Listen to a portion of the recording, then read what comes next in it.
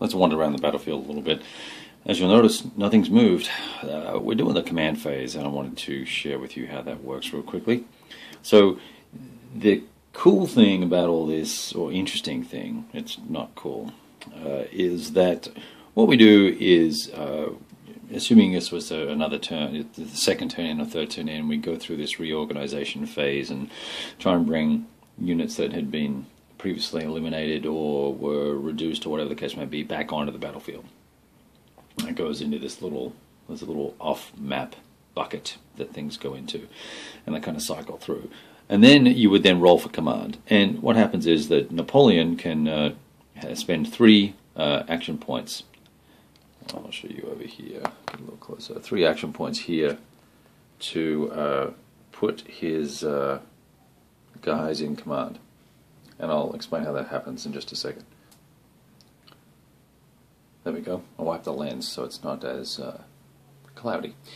So what happens is this 3, oh gosh, this 3 allows us to activate 3 formations, or 3 officers. And so if we were within 1, 2, 3, 4 hexes, if this command here, Deveau, there he is, was in range, which he's not on the very first turn of the scenario, so I'm not sure if there was much thought put into where these guys are, but we'll let the history play out as it is. Then they would have been in command if they could have reached, but they can't reach, so they're not in command. So Deveau is out of command, and he didn't roll a 1, so all of these guys, he did not roll to be in command, actually, so we take that off. You all following along so far? So what we can do is then roll independently for each of these units and see if they succeed. And in fact, all of these guys rolled under 4, and so they all succeeded, and they're all in command, and they're all in road march. So we would have, so there's that action. Okay, then we take Napoleon, and he can activate an officer and a combat unit with 1 activation point. So he does that. So he activates these guys, so they don't have to roll. These guys up here are out of range of Napoleon, so we have to roll for these guys. And we took Bernadotte and we rolled against his number of 3, 50-50 chance of being in command, and we failed. And the reason why we did that is because all these units have initiative ratings of 2 or 3, and so we may as well just take the best rating and roll. And then we looked at these guys here. Murat has a rating of 1.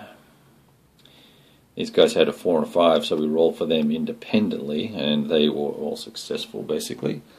Over here we had the same, where are we, the same story.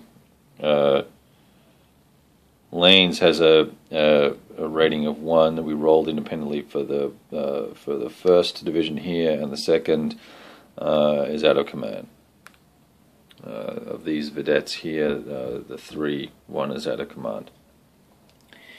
So, and over on this right flank here, Soleil rolled, and he was fine, and all his guys are in command. So it's an interesting start to the game. Before we even get going, we have several units out of command. Ooh, pardon me, guys. So now, what does that mean? Here's the tricky thing. If you're rolling, if this had have been this unit here, and these guys were in road march,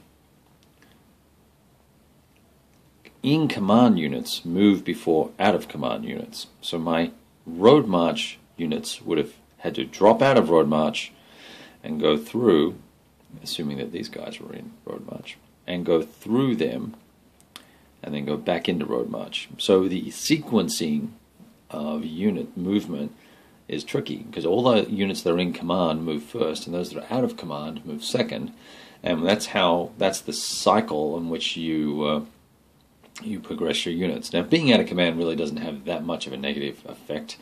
It impacts your ability to advance after combat and a few other bits and pieces, but it's not a huge deal. There is a special optional rule that says, if you roll a 6, well, I've adapted the rule basically saying that if you if you roll for command and you roll equal to the initiative rating, you can only move one less than your movement rate, which is what the optional rule says. And then it says if you roll 1 or 2 greater than your rating, you can still move one hex. I've just made it if you roll a 6, you can't move, and if you roll equal to or above, you can move 1 hex, just to keep it simple.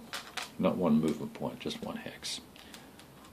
I'm not sure that'll make a terrible difference, but we'll see. Anyway, I just don't want to mess with, looking at differentials for every single roll, given that we had to roll for nearly every unit on the board already.